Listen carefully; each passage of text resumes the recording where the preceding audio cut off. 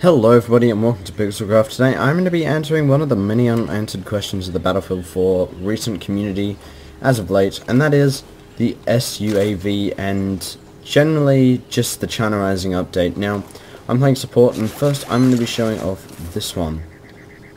So what this is, you place it down and pretty much fly it around and aim it at the ground, blow up, or alternatively left click and you also blow it up, as you can see off in the distance there, that mushroom-esque cloud. This one does take ages to reload, and I'm sorry I've forgotten its name, but it is up on the screen now, but at the end of this video I'll tell you how to access all of this and pretty much how to check out some of the new stuff without actually having to get the game. So it's the UCAV, and it is cool, it's very interesting. Small reconnaissance unmanned combat aerial vehicle armed with an explosive warhead that allows the support class to use it as guided munitions.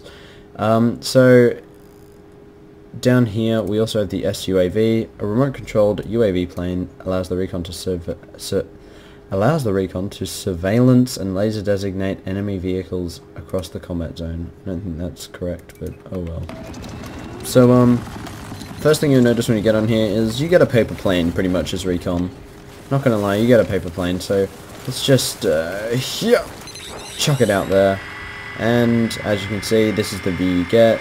If I fly back, you'll notice that you can lock onto vehicles, so you can do that to enemy vehicles. And pretty much the coolest thing ever, you get third person view of. And also if you fly really close to your own person, you hit them and it blows up. So those are the two new weapons. I'm going to move on and just show you quickly some of the sniper rifle, the new sniper rifle, and all of these things down here. As you can see, the L96A1 is the new thing for recon.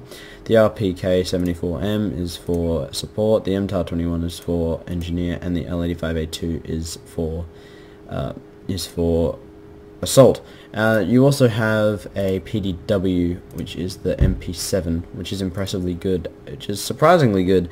I won't go into all those detailed weapons because if you've played the latest game, you'll know that you can actually unlock them at the moment. All of them bar the L86A2.